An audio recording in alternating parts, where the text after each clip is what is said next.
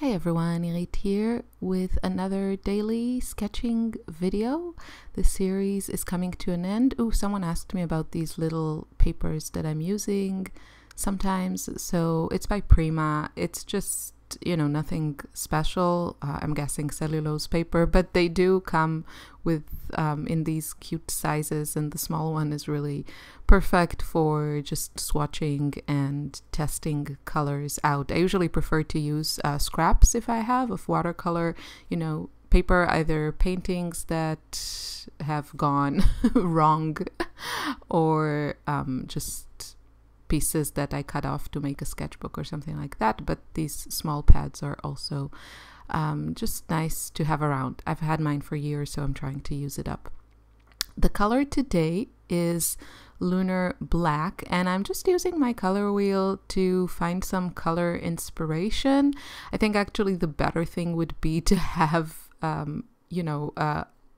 paper with swatches of the palette, which I did do for my Italy palette, just because I figured it made sense when I'm traveling that I don't have to swatch every color, even though I'm quite familiar with most of the colors in my palette that I don't need to swatch them.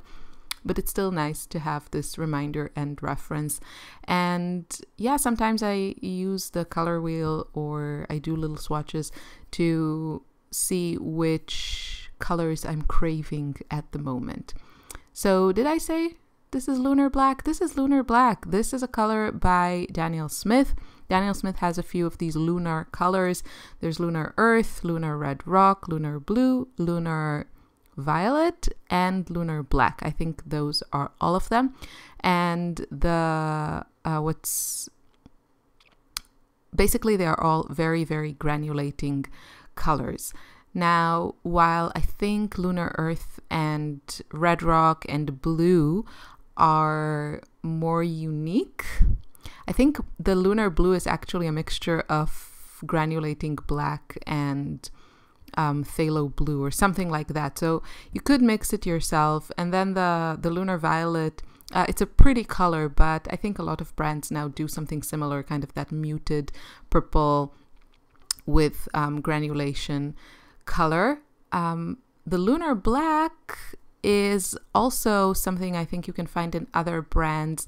Look for something like Oxide Black, and yeah, you just want something granulating. Now, I haven't tried other brands. What is nice about this color is that you can see also in the swatch there on the top left corner, it is it still has not like a transparent base, but it's not like super opaque. What is very obvious about it is the granulation, and that's why I like it, and that's why I use it. And I also like to mix it with other colors to add that granulation, so it doesn't have that like strong black opaqueness that can make a color look dull. That is at least my experience.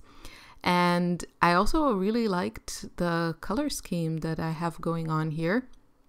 I think there's Potter's Pink there. That for sure is Potter's Pink, but I didn't really pay attention to the other colors because I was focused on the black. But I did go for, you can see it's relatively more mute than my usual. And I think I don't even go overboard with all the rainbows in this case. So I really love this color. I don't know, I really love this version. So sometimes I just really enjoy a version of a color, even if other brands do this or do something similar. Sometimes just a brand gets it right. And, I tried with quinacridone Rose. It's a very common color, but it does seem that every brand has a slightly different version. And from what I've tried, or they call it in different names, I don't know, but I've bought several tubes trying to, save some money and get something similar to the Daniel Smith quinacridone Rose. And they're just not the same. So I've given up, and I'm just going to stick with the Daniel Smith one for now, just because it's the prettiest version of that color for my personal taste. I've been getting questions about my flat brush. This is a Jackson's Studio, I think, flat brush, nothing special. The size is 3/4 of an inch, and it has become really, really popular for my paintings. I really enjoy it. I think it works well for certain purposes, and it works really well for this size of a sketchbook, because if I used a larger round brush, I would get a lot of water, and when I'm doing like these backgrounds or brush strokes, I don't want a ton of water. So the flat brush doesn't hold as much water as the round brush, which allows me to get kind of a more intense application without having to work at it too much. So again, I'm using a little bit the Neocolor I, which I've been loving. I really wanted to do a favorites video for August, but I just don't know if I'll have enough time. Okay, this is something interesting. I wanted to talk about this. This is by Winsor & Newton. This is their granulation medium. And I also have the Schmincke granulation spray, which I hate. I think it's just a worthless product, which is very unusual for Schmincke. You can see now what it does in the palette, and yeah, so both of these are supposed to increase granulation, but the Schmincke spray, you're supposed to spray it from a certain distance at a certain, you have to get the timing right when the paint is not too dry, not too wet. I have tried it numerous times. I never got any noticeable effect that I really enjoyed, and it just smells so, like, I really feel like it's just alcohol in it, so it kind of makes it really, really overpriced. Now, the Winsor & Newton granulation medium, someone mentioned it, I think, in a comment or something, and I thought, okay, that sounds interesting. And what do you know, I had it on my desk hidden somewhere where behind some stuff, and probably bought it years ago. I'm trying to test it. I still haven't formed an opinion. What I can tell you now without a doubt, now that I'm saying it, I'm not sure, because I didn't try it on multiple inks, but I did try it on one acrylic ink that I got. And I think acrylic inks are pretty, like liquid acrylics. I think the formulation is pretty similar across brands. I don't think there's anything like super special about it, but it creates a gorgeous, like extreme separating, granulating effect. So I absolutely want to explore this further. I don't know when, because yeah, well, we'll see. Probably in late September, if and when school starts. You never know these days. But yeah, so the Winsor & Newton one, I actually didn't try the Schmincke one with the acrylic ink, but the Winsor & Newton one, and this is also someone, I think Helen wrote it in the comments. So if I got it right, thank you, Helen. And if not, then I'm really sorry if I gave credit to the wrong person. But I think, Helen, you wrote that it reacts like that with acrylic inks, and I listened and tried, and what do you know, it's amazing. So if you like that texture, I think, then you have to try this, but I will test it further, so don't take my word for it just yet.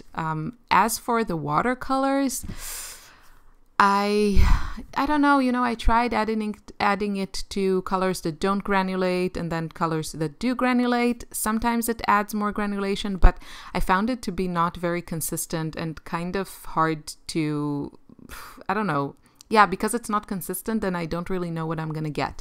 I think what could be interesting is just mixing a few drops of it into a freshly squeezed tube, and then like a freshly squeezed paint that you put in a pan or something straight from the tube, and then add a little bit of the granulation and fluid medium, mix it together and see what happens. I would be very happy to have a medium that intensified granulation in a consistent, reliable way. So for me, I would be happy to add it, when I fill a well or a pan. It will be great to add it and know that the color is granulating more, but I can't tell you if that works. So if you have experience with this product, that you've tried it, across brands and paints, then let us know in the comments so we can all read and learn. I will test it more and get back to you on that. I think what I started to say before, I think with watercolors, because they are such a flat medium, you know, with their finish and just their application, that it's not something that you have texture. I think it's always interesting to find different ways of creating texture. And of course, you can use something like watercolor ground to do that. Or you could even try, if you have in your stash different mediums for acrylics, like modeling paste and that sort of thing, you could absolutely try them and you'll get really interesting effects. But something like that, like this, that is already a liquid, I think it's great because, you know, you don't have to, it's not like an added step of something you have to apply to the paper and wait for it to dry and all those things. For me, sometimes that's a real... like it keeps me from doing something. Barrier? What's the word I'm looking for? Hinderness? Is that a word? But I don't know. You know, I need something that works. That works with the way I have a kid at home. Surprising, I know. And cuckoo. I just need something that works for me also to the way that I... Okay, to the way that I paint. So if this works properly, if I can figure it out or make it work for me, then that will be great. Anyway, moving on with my painting here. I think you can see how gorgeous the granulation of this Lunar black is, you know, with or without granulation medium. It's fantastic. And I ran out of it, and I might just you know, pick up the large tube and not bother with testing other brands. I don't know if you tried like oxide black, or you have a good granulating black that is not too opaque and dull and is vegan, then let me know in the comments. Otherwise, I'll probably just pick up the... I know Rembrandt has a version. I bought the Van Gogh half pan of oxide black, and I think it's okay. I have to just paint with it a little bit more to make a decision. Yeah, just adding some finishing touches with this cute brush. This is the Mini Majestic 1/4 inch from a brand that Royal and Langnickel. And it's a really nice brush. And again, because it's, you know, it's slanted, but it's also flat, it can hold a lot of pigment and not too much water. So I like to use it for those smaller brush strokes, Lily. And yeah, it also splatters nicely. But for splatters, like, hands down, my favorites are round brushes. Lily, yeah, round brushes and quill brushes are the best for splatters. Okay, I think my time is running out. Please forgive the... Oh, something that is always, I have to be always careful about, and probably some of you are like... are cringing right now. Okay, so the word die in Hebrew is enough. So, or like, please stop. So I always have to be careful when I say it, because you can imagine it's a very common word with kids that you tell them enough already. But in English, it's also, you know, die. And yeah, so just to clarify that, the entertainment that we get from learning new languages and new words.